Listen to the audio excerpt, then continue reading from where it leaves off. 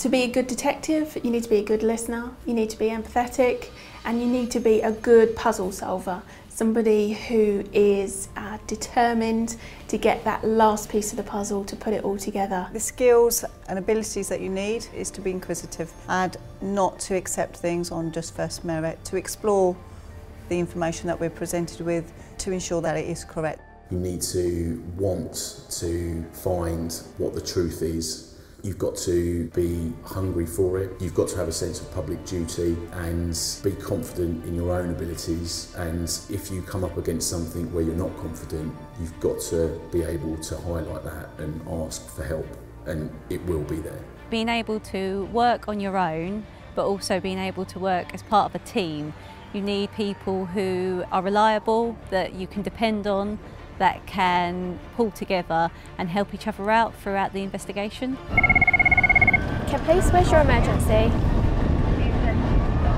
When I attend the scene of a serious crime, I'm always thinking about securing the evidence as early as possible, what resources I'm going to have, where the victim is, where the witnesses are, and you do have to think on your feet, you do have to use your initiative and draw on your experience, and that's what's the challenge for me, is making sure that we do a good job with the resources that we've got and being in charge, being responsible for that investigation at that stage.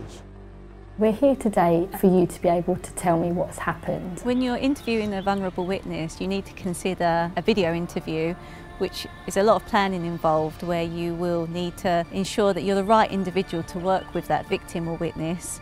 It's about creating the right environment for victims and witnesses to be able to give their best evidence. I think it's really important that as an investigator you learn and develop upon your communication skills. You understand that we deal with a number of different individuals who are going to be faced with some really tragic and distressing information that, one, we have to reveal to them, and two, that we also need to help them manage that information and help them through that process. Often as a detective, you're going to find yourself having to deal with people and families who are having the worst day of their lives. And it's important during those times that you have empathy and understanding with those people to help them. But it's equally important to remain professional so that they are reassured that everything that can be done is being done. When you find that vital piece of evidence in your case, it's brilliant. It's like finding the missing piece to the jigsaw puzzle. You can put it all together, you can present it, and you can present that full case. It's a great feeling, it's a good buzz, and that's why I do the job. It can be a throwaway comment by a witness or something that's caught on CCTV that you didn't initially see.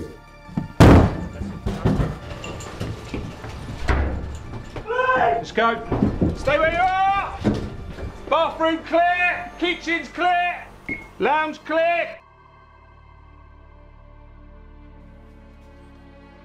You do not have to say anything, but it may harm your defence if you do not mention when questioned something which you later rely on in court.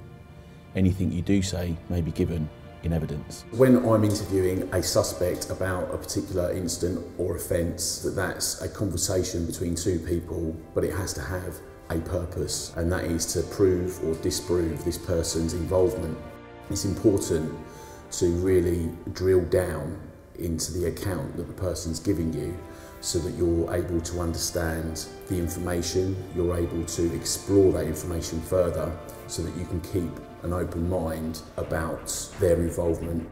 Being the case officer at Crown Court is a feeling like no other. You are responsible for the police case. I've had cases where I've been at court for 10 weeks and you may have had to manage multiple victims and have to manage their expectations. It was quite emotional when we got the result in court. It was a good result, and the victim was so thankful, her family was so thankful, and it makes you realise that that's why you do the job. We get those successes because we've done it the right way, and we've ensured that we've applied the law lawfully, ethically and morally. When we got the verdicts back that he was found guilty, it was an amazing experience, and it was wonderful to be able to finally kind of put some closure for those victims and to update them that he had been found guilty. And then he was sentenced to 28 years. Not only did it give the victims some closure and make them feel that they had been listened to and they had been heard, it also meant that we were protecting the public